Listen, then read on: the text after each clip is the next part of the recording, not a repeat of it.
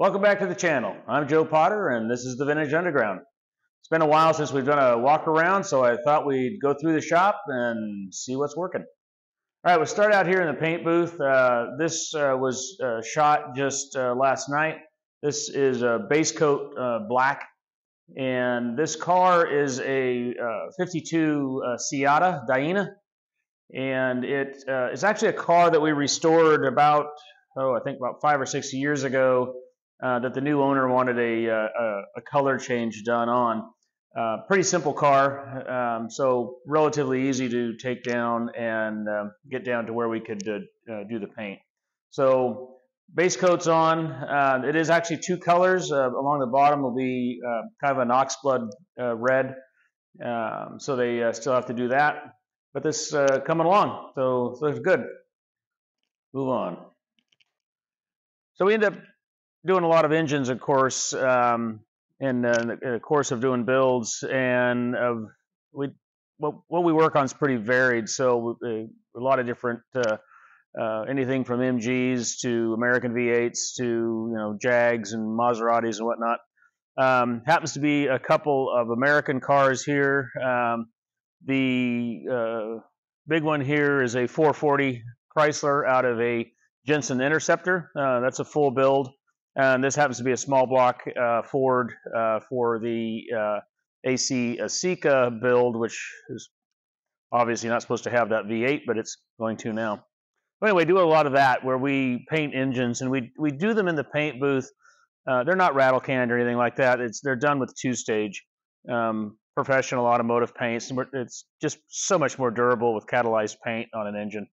So, all right, let's go through the body shop here.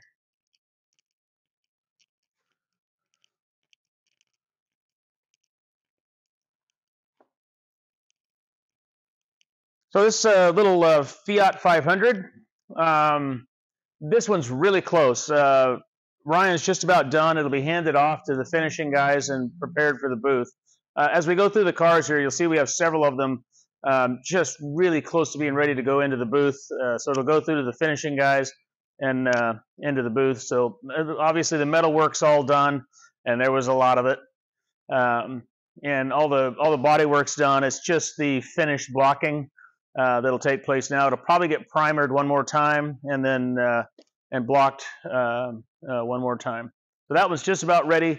The owner of this car is a woman, and she's picked the colors, and it's kind of a purple, and it's going to be, and she's picked all the colors for the interior. It's really going to pop. It's going to be pretty cool. Oh, let me show you too. Wheels came in today for it,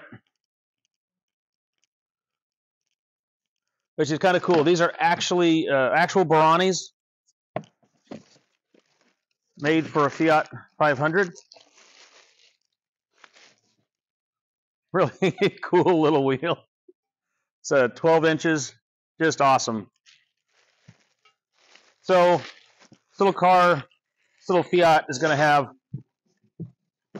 a lot of bling, which is pretty cool. Okay, we'll keep going there. This Healy 104, it's just been prepped. It's just about ready to go into I think it's going into the booth as soon as the Seata is done. And we'll paint this part of it, because then we can build up from there, because this car is going white. So anyway, kind of the same thing as the Fiat, as finished blocking, and obviously not as intense on a chassis like this as opposed to a body. But there's a little bit of finish work to do, and that'll go into the paint booth. And at that point, we can kind of start building the car and then paint pieces as we go up. These go together like a puzzle. They're kind of a pain in the butt, actually. These giant wings are off of this Bentley, this Derby Bentley.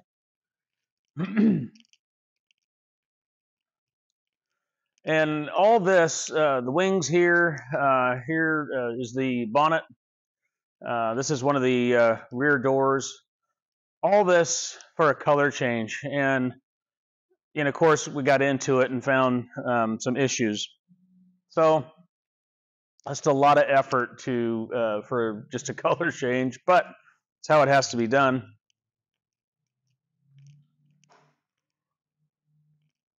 And this one too is just about ready to be handed off to the finishing folks and prepped for the booth.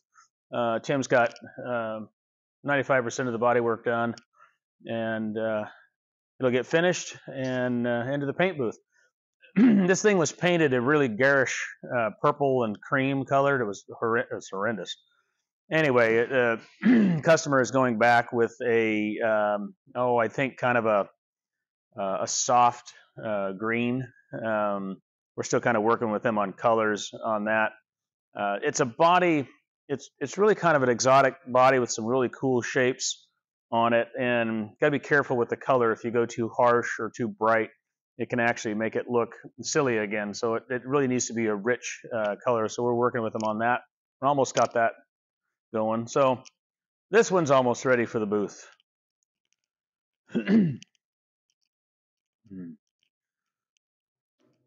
Maserati Mistral. This one we've been working on. It's down to the bare chassis. Car had rust in it, pretty bad. So you can see just a lot of missing metal. The more you look at it, the more there is missing. But these are very handmade cars. If you look at these things, they're just stitched together with pieces, and they look, very. All this is all factory, just loosely stitched, and there's a lot of rust, a lot of cancer down in here. And the way these are designed, put together, would be a better way to say it. The way these are put together really is a lot of spaces and a lot of hidden areas that will trap dirt and moisture, and that's what they did. You can see there's a gaping hole right up in here leading into the rocker, and the rocker is just blown. It's just full of rot. I mean, all this will have to be replaced. All this, and there's a pillar up in here. It's a bit of a mess. So these are very cool cars. They're very handmade. And if you look at the structure and the way it's built, it's alloy skins over this structure, and this structure is not very heavy. They're actually light and very well built cars. This is actually a very strong structure. Unlike Ferrari and others, there's no central chassis here. If you look at a Ferrari of this era, you have the two elliptical shaped main frame rails that run fore and aft. And this doesn't have that. This is more of a boxed section build, which is really cool.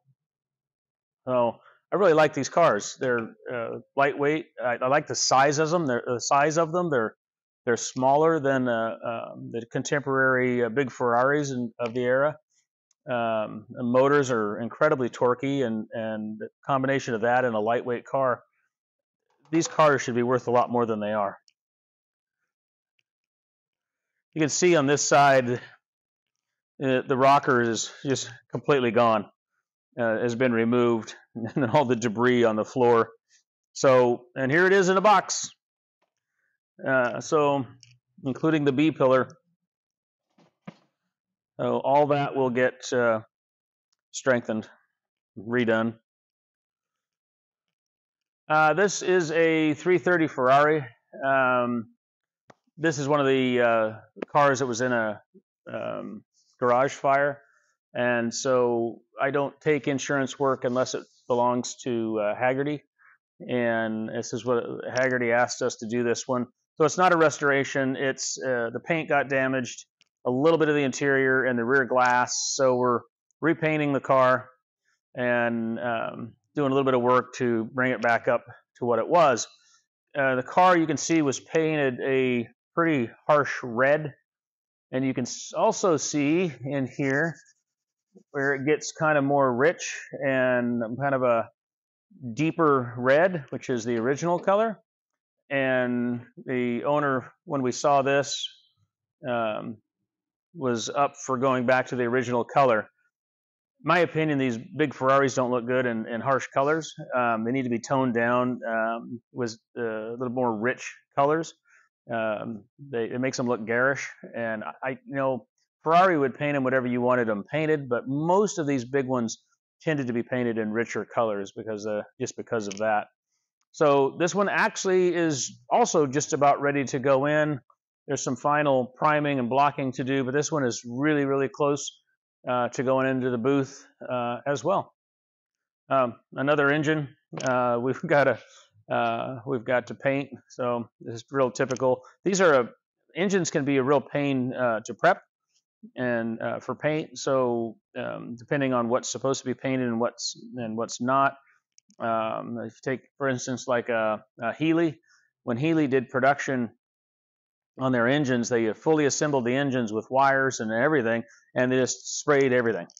And so what is technically correct is a really sloppy way of painting them, but that's not true of most other manufacturers.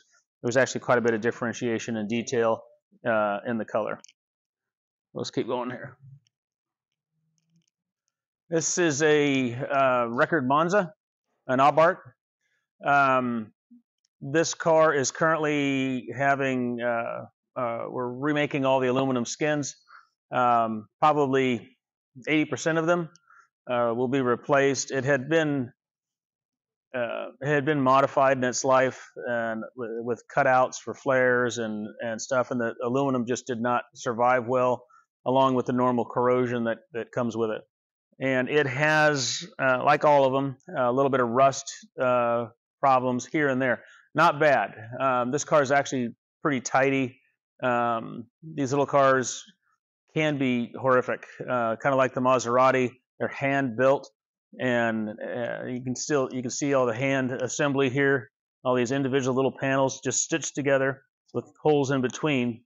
This was never seam sealed or anything like that, so they're just water traps and dirt traps, and it makes rust. This one's actually pretty good. They can be horrific in the rust underneath the aluminum, and not to mention the corrosion, disintegration of the aluminum itself.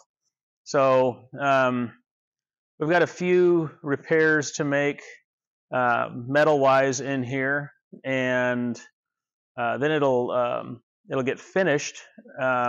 And then he'll final fit the new aluminum skins to it. And at that point, we can paint the car and come back up. So this is a Mercedes 190 SL. It's just in the blocking phase, and it's kind of sitting for the moment because we're stacked up with several cars to push into the booth. This one's about 80% ready. And it's almost ready to hand off to the finishing guys. So it's waiting in queue right now. A Lotus Elite.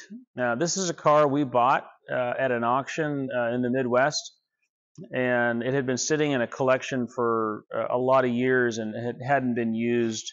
And so we had to kind of resurrect it. It was a restored car, but it had been sitting way too long. We ended up having to do the cooling system, the fuel system, suspension bushings, anything that deteriorates from just sitting in time.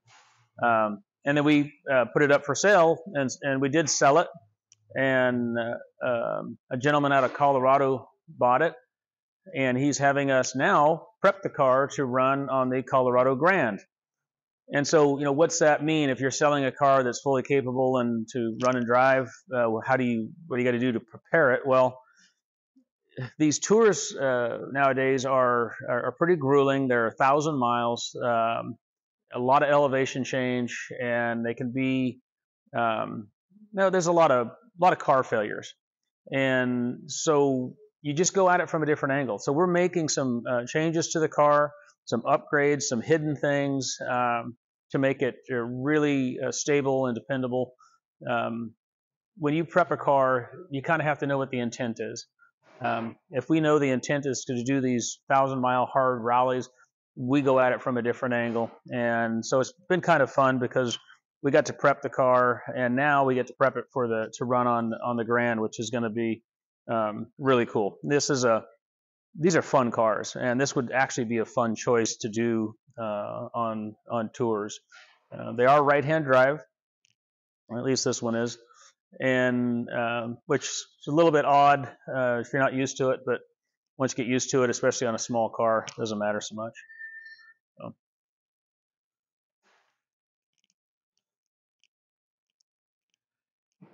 So just a simple MGA Roadster. This is a family car. It's been in the family. It was her father's. And we're just, well, like a lot of cars, something went wrong and it got put away, and all of a sudden 30 years went by. And so you have to undo that. And they want to preserve what the car is. They don't want to fully restore it. And because if you're going to do that, you lose all contact with what the car was and who owned it. So the original paint will stay inside the engine compartment. We'll preserve as much of the interior as we can. We're doing a full mechanical build. All the suspension, the transmission, the engine, the rear end, the brakes, hydraulics, electrical system, all that will be replaced. But the car will kind of essentially look like it did when her father drove it. And that's kind of the goal. We do this more often than you would think, trying to preserve these cars, because it's just a way to stay in contact with the history of the car. I honor that. I think it's pretty cool. So. Tucked in here kind of tight is a pre-war MG. This is an N-type. This is a 6-cylinder car. These are actually pretty cool little cars. Pre-war MGs are really cool machines. Then the earlier stuff like this, and the PA, the PB, and then the big ones, the big 6s. They're just very cool. A lot more exotic, if you will, than the post-war stuff was, and that was just by necessity. I mean, the world changed, and different cars came out the other end.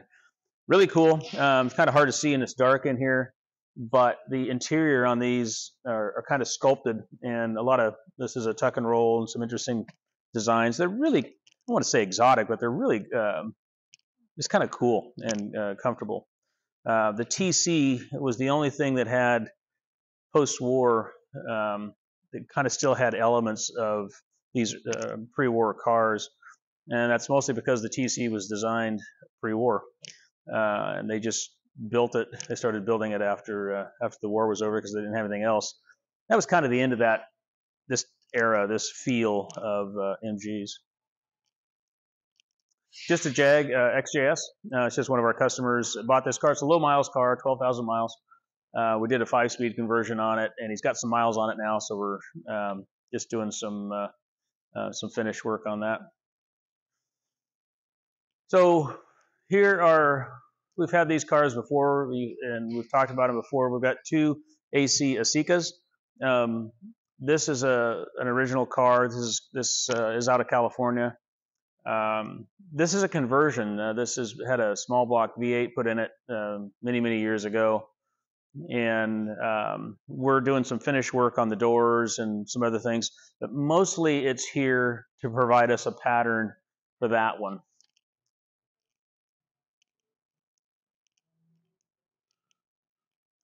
So this is an Asica. We've talked about this car before, but it's a build. I mean, this is an Asica chassis, but it's all new from here back. This car was modified early on in the 60s with a Cobra rear setup and front end setup. We found several chunks of Cobra on this car, and the owner has tracked it down to one missing Cobra that was in California that was crashed and totaled right at the same time. So they're confident that the remains of that car somebody welded into this chassis. So no way to undo it. It's done. But it kind of makes for a cool little build here. With this Asica, it does actually have actual original Cobra components in it. So we're finishing it out. It was converted many years ago as well to a V8, and the owner wants to continue with that. So we're going to end up with a really cool hardtop Cobra. It's got a Tremec TKO 500 trans, a small block Ford, and we're just in the middle of the build. We had to fabricate a fuel tank, and as soon as you start doing things where you're not just dead stock, if you're doing a build, of course it gets more complicated because everything has to interact. And that's what we're doing. We're building a complete new structure. This is not done yet. We've got, it looks whole, but it's actually just kind of mocked up. We've got the footwells where we want them. We're working on laying in where the tunnel will land on the floor to cover the transmission. Starting to place components, starting to place the battery. Of course, we've upgraded the steering. So we're starting to place components in here to so we can make a car of it, and kind of have everything in place really before you start putting skins on and that kind of stuff. Like I say, if it was just a restoration, it'd be a different thing, but it's more of a build than anything else. So you really got to think your way through it piece by piece. This is fun. There's the nose right there. The nose is sitting here. The rear section is sitting over there. And the reason that is that those have been roughed out, as you can see, that they're not metal finished yet. And the reason is because we have to keep setting them off and on the car to test fitment. So that's just how it goes.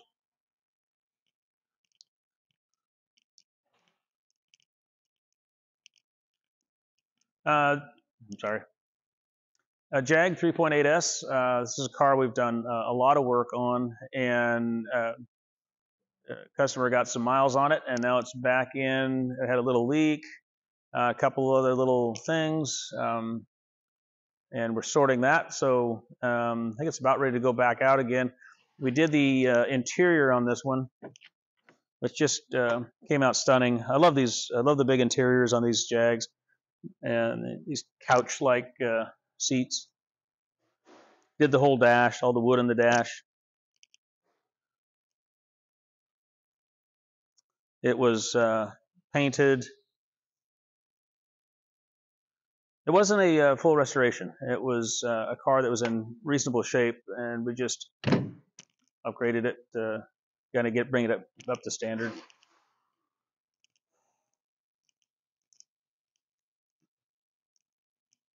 Ferrari 330. This is a full restoration. The other 330 we have is like I said, is a recovery from a garage fire. This is a full out restoration, and the build's pretty far along here. When you're assembling like this, it kind of depends on the car a little bit, but you try to get as much as you can into the car before you have to put in big chunks. Because once you get the big chunks like the engine or the trans or suspension or those kinds of things, it becomes more awkward to work around them. So what he's doing here now is laying in the wiring harness. Probably one of the first things you do if you can is get a harness into it, because the wiring harness tends to go everywhere. And if you're fighting over large obstacles, it makes it difficult. So he's got hydraulics run. He's got electrical roughed in. He's starting to get plumbing roughed in, and now he's got the front suspension. Now he's got the front suspension going in. So you just kind of start working your way through systems. It's sitting on the rotisserie now because it makes it easy to rotate it and do things underneath. As you can kind of start to see the dash coming together here with the roughed in wiring. The rear suspension is not in, and at some point here, we'll have to put it on the lift and take it down off the rotisserie and put the rear suspension in it and set it on its feet. We'll delay that as long as we can, because it's a lot more convenient to build like this. The fuel tank has to go in up inside here before the rear suspension goes in. So that's going to be a big step. And that'll change how the build goes from that, because we'll obviously be off of the rotisserie at that point. The trunk's already been fitted, so upholstery has already fitted the carpets with the correct carpets in the rear, and still finishing that out. So when you're assembling something like this, there's just kind of a balancing game of who works on it, because chunks of the interior need to go in at lesser levels of assembly. And what you don't want to do is create situations where you put something together and then have to back up because upholstery didn't get a chance to get in there or something like that. So the engine is sitting here. It's ready to go. It's been run on the engine dyno. And what's going on now is all of the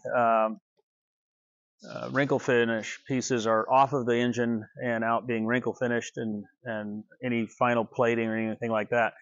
We don't do that stuff when we build the motor. It's all obviously perfectly clean, but when we're running it on the engine dyno, we don't worry about that. It's just a way to scratch things. So once it's fully proven and it's a motor and it's good to go, we'll then pull those things off and do the aesthetic restorations of them, put them back on.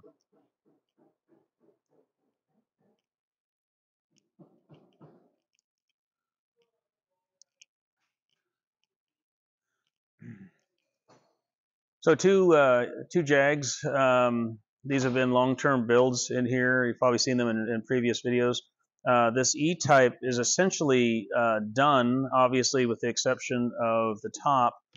And the reason we're sitting here waiting is availability of materials. It's something that as a result of the pandemic and supply issues, certain things just aren't available, and it's somewhat random what is not available. And the blue stay fast material that we need for this top, we can't get, or we can find a little, but not enough. So that's the net result of the pandemic on builds, is that you'll get to a moment where you just can't get it. Owner wants the dark blue top, doesn't want black. So we're kind of stuck. The car's done. That's how it is. XK140 is being assembled now. Obviously, a lot farther to go on that one, but it's coming.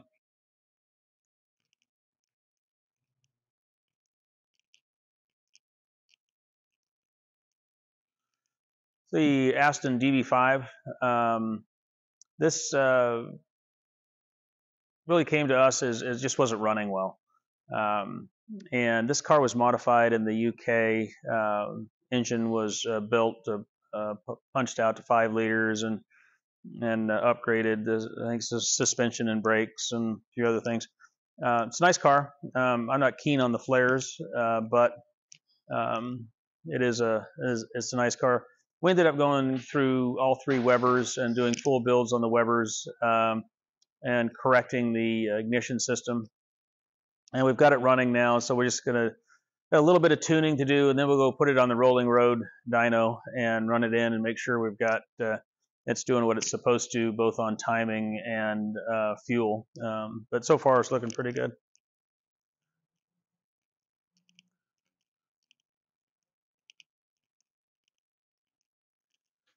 This is a transaxle from a Lancia B20 Aurelia.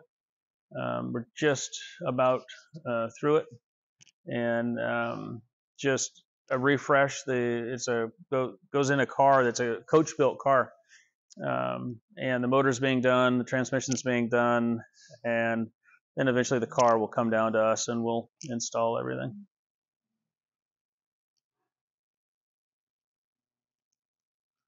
This is a Aston 2.4. Just some finished work up front. We didn't restore this car. We just redid the front end. Waiting for parts again. It's just one of those things right now. We get stalled on projects waiting for parts. It's just the nature of things at the moment. It's almost done. Just a couple little items to go.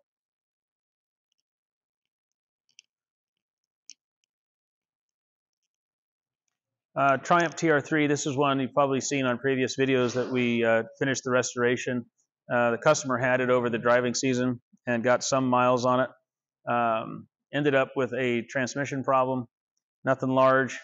Transmission's out. It's on the bench. Got to correct a couple things in there, and then that'll go back in. But the driving season's over now, so no rush on that. This E-type is it's a Series 2 E-type, and this is just a refresh. It was yet again a car that got left in the garage for way too long, and who knows what happened. The motor was stuck when it came to us. Who knows what happened, what took it down originally, and it got parked, but it's very common. Anyway, they want the car back, so the engine is out. We're building that. We're building the trans. And we have painted the, just from here forward, we'll polish this paint out here, but all that just to accommodate the mechanical. So brake system, fuel system, all that kind of standard stuff of a car that's been sitting.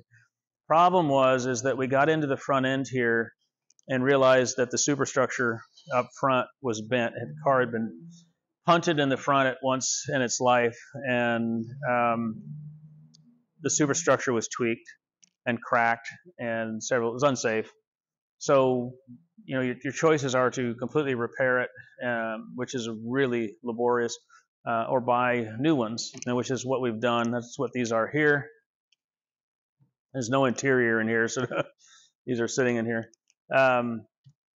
The challenge then with buying new is fitment, and so we now have to mount this superstructure onto the car and fit it to an existing body and bonnet, which can be tricky. So what you don't want to do is get into a situation where you have to paint things because you have to do body work. So hopefully it all works out. It's a little bit tricky doing this. This is kind of the core issues with E-types and setting them up, is that superstructure versus the bonnet. It's a giant chunk of body work that's all pivoted from 2 points, and it all has to line up to get a nice even line here. So that's the challenge now, as we'll go back in with new superstructure and make sure everything aligns. Wasn't part of the original scope. We didn't expect to find that, but that's what happens on vintage cars. You do find things, and you have to deal with them. In this case, clearly the car had been punted and poorly repaired, and it was structurally unsafe. So there's just no way to get beyond that. This is a Sunbeam Tiger. It is a real one.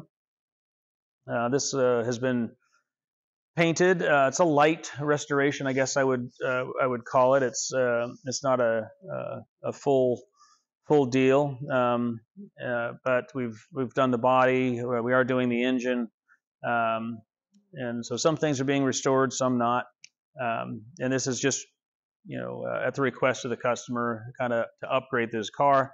They've had it for a long time, and it kind of had gotten dowdy and certainly not dependable anymore. And so they wanted to do enough of it to make it so they could have fun with it and it would look good.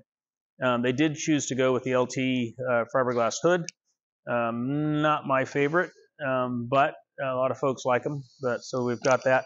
They are a giant pain in the butt to fit because the fiberglass hoods are often not in good shape, and I don't mean from a quality point of view, but from the actual shape. And so you have to fit them to the car, which it just takes a lot of hours. Anyway, that one's coming together. A little A30. These are actually cool little cars. They're goofy looking, but they're kind of cool. Customer wants to leave this one exterior just the way it is. It's certainly rough. Well, it's not rough. It's just, it could be prettier. But it's got some patina to it, and just leave it like it is. The interior was a real disaster, but we are doing a full interior on it.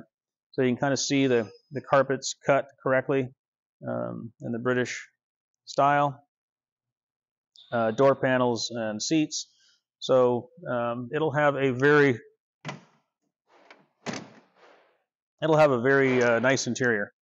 Whether or not he paints it, I don't know. I think his plan is to kind of leave it. This is an Abarth OT 1000. This is a actual real one. This is an Abarth. These were in normal would have been an 850 Spider, and this is a slope headlight or the Mura headlight car. So these are rare even in Fiat form, even more rare in Abarth form. The 1-liter engine is out and should have been in the car long ago, but we have been stuck waiting on certain parts for the engine. And again, it's just the result of the pandemic. This has slowed us down. Everything else is near done. They're working on the convertible top now. You can see the dash is done already. These tops are this very typical Italian style top out of this era with the cable pulls, which actually makes a really tidy looking top when you have this cable tension through it. Makes it tighter, which is harder to do than like some of the British ones that don't have that. So these are actually pretty good quality tops, and a hell of a lot better than some of their contemporaries in that period. So this one also has a complete hardtop, which you can see over here on the upholstery bench. We can look at that real quick. So these are interesting tops, and they're really high quality, and they were quite involved in how they integrate with the car, the bodywork on the car. This with a high-end headliner. So some of the British stuff and other things would have had no headliner if they had a hard top option, or pretty minimal. This is actually out of metal. This is a steel top, nicely done on the interior headliner, and the way it fits onto the body makes for a really integrated look. These were inexpensive little sports cars, but they were actually well built. I mean, I know there's, especially in America, there's the whole Fiat thing that they were junk or this, that, the other thing. Mostly they were just misunderstood. They were actually, for the price point, actually really well built. The big fault on these early 850s, the Spiders, was that was the cross member under the car, and the way that it was supported structurally. And there were a lot of them that were sold onto the East Coast, and that rusted and it weakened the car.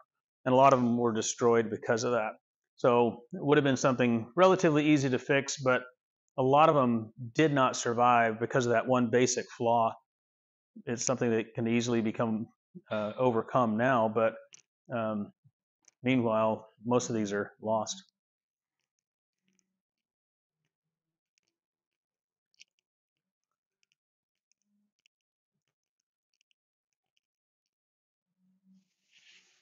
This is a Abarth double bubble, and we're in the process of doing the interior. This is not our build.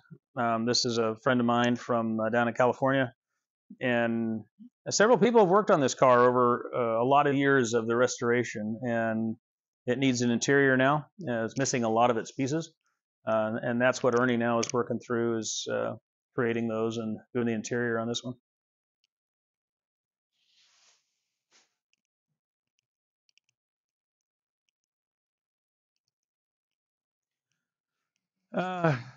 Not our normal thing. This is a little Honda CVCC, and this is one of our local customers, and this is a survivor. It's very low miles, and it's just pristine. It's untouched, and these were very inexpensive little commuter cars, and most of them just were driven into the ground because they were pretty damn dependable, and end up with 1 million miles and gone. And it's just really weird and rare to find one that has no miles on it. So it had been sitting for a while, so we're just recommissioning it, getting it back on the road again. It just sat for too long. But I love this kind of stuff. It's just whatever the car is, I don't care where it came from, but one that's just this weird little time capsule. You kind of get it to experience what they were when they were new, because they're kind of just untouched. So pretty cool. So this is a Saab Sonnet. This is certainly not a restoration. We've done a bunch of work on this car just to make it road safe, and I think we're almost there. They're actually pretty cool little cars. aesthetically, I have trouble with them, but they're actually pretty cool little cars if you study them a little bit.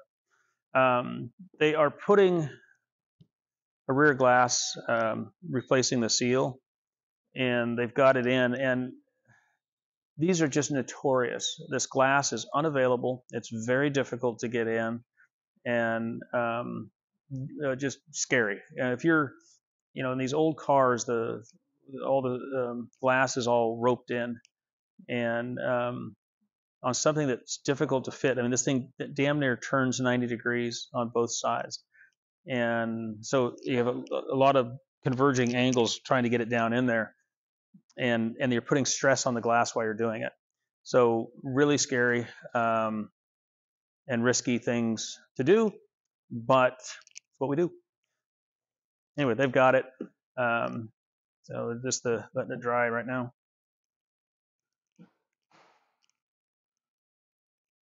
MG Magnet. This is one that we got done for the driving season and finished the car. Got some miles on it, and it's back now. Driving season's over, and we got a couple things to fix. We had a leak on the rear main. Unfortunately, the engine had to come out, fix that, go back. It happens. So we run our engines in on a engine dyno before they go in, and that gets us 95% of the way there.